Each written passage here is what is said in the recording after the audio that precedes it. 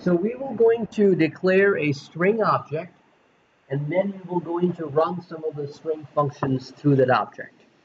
So let's declare a string object here.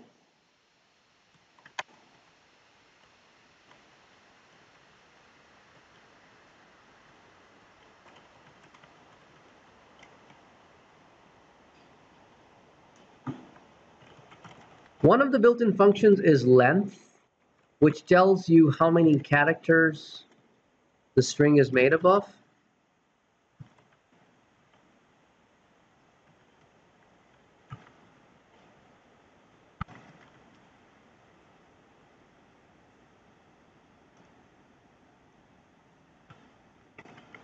So let me test a few functions here for string. I have a function for uppercase, which is called toUppercase. Similarly, I have a function for lowercase.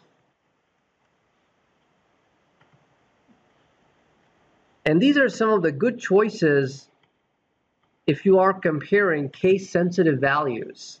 You can convert them to a single case before you compare them. That way you can totally avoid running into any possibilities or any number of possibilities that user can enter the input.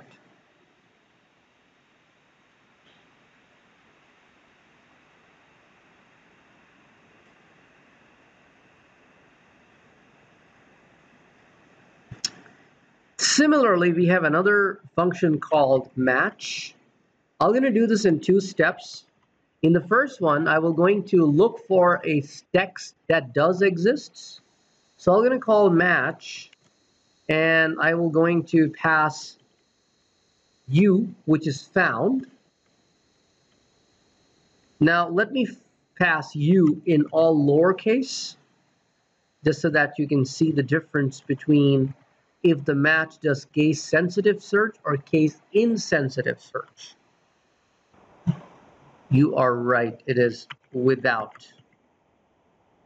It is without, it's a property, sorry, it's a property, not a function. Similarly, you can have a replace function as well to replace a certain string with another string.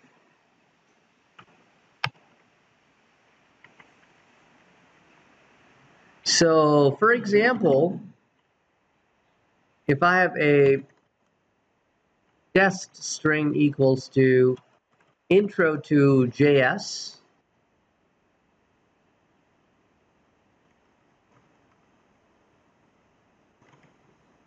and what I want to do is, in the test string, I would like to replace JS with JavaScript.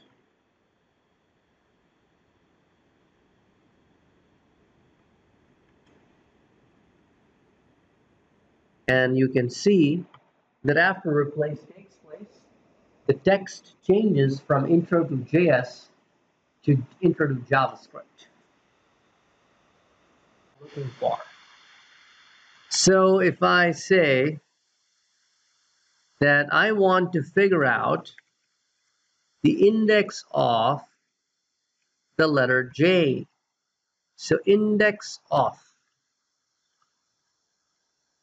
The letter O will be uppercase in index of. And I'll say I'm looking for a letter J in the string.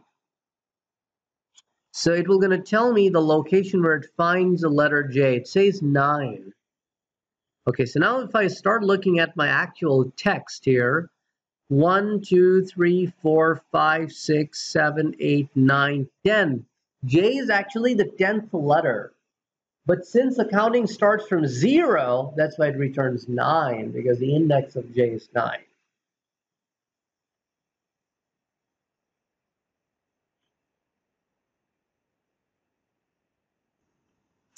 Next, what I want to do is, I want to use another built-in function called substring. Substring allows me to extract portions of the string. So, if I would like to extract the last name from the name Saad Yusuf, So there are two ways of doing it. Number one, I can literally say that in the name, I want to extract from location number what? I can manually count 0, 1, 2, 3, 4, 5. So from 5 onwards, I need everything. And then I can say document dot write last name, and then I can say give me the L name.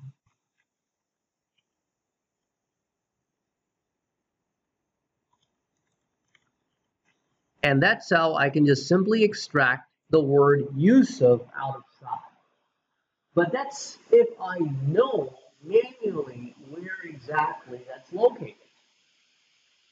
The better approach would be to figure out where that first letter of the last name is. How will you figure that out when names constantly change? Because first name and last name always have a space between them. Now, the better approach could be that I can say, give me the index location in the name, give me the index of the space, and once I know the index location of the space, just add 1, and that should be the start of the last name. And you're going to get exactly the same output. But this is more better approach because it's going to work for any first name, or sorry, index location. Give me up to index location.